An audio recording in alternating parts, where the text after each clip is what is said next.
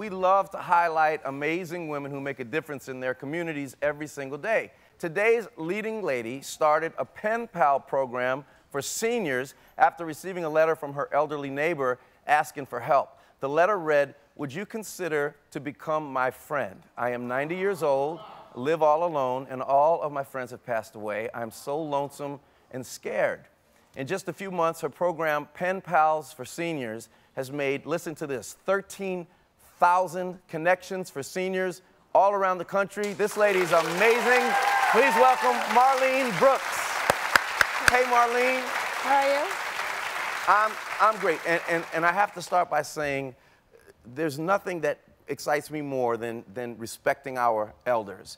And to be able to do it in this way just makes me so happy. How did this one single letter set the course for your program? The heartbreaking letter that I received brought me back to my grandmother, who died alone in hospice, and it opened up a need that was very, very, sorry, it's hard for me to talk about it. It just brought back awareness that there are people out there who are isolated and lonely, and I don't think anybody should feel that way. I started the group after that so they can correspond with seniors as far as using our P.O. box and not their own address for safety reasons.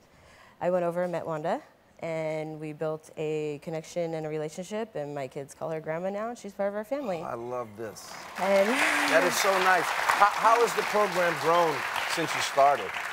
39 days after I started the Facebook group, I had 6,000 people email me. That's amazing.